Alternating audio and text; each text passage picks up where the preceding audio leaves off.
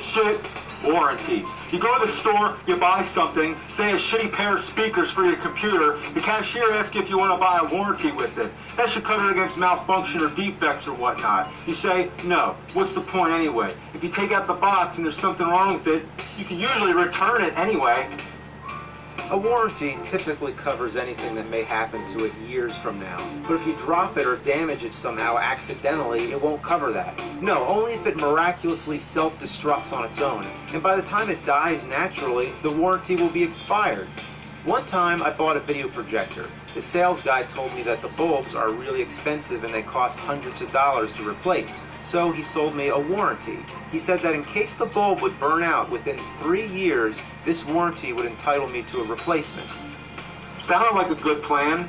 Well, just less than 3 years ago, the bulb burns out. So I take it back to the store with the warranty. None of the same people are working there anymore. They have no idea what I'm talking about. I show them the warranty. The salespeople look at it. The cashiers look at it. The manager comes out and looks at it. Nobody has a fucking clue. I tell them it's supposed to cover the bulb. If the bulb burns out, I get a new one. The manager thinks it over, scratches his head, and comes to the conclusion that the warranty only covers manufacturer defect, anything but the bulb, and that the warranty may have been different 3 years ago when I bought it. 3 years ago, I bought a piece of paper. They sold me a piece of paper that would have gone to better use if I wiped my ass with it. My receipt did no good either. It was now just a reminder to the money I wasted. And that's bullshit.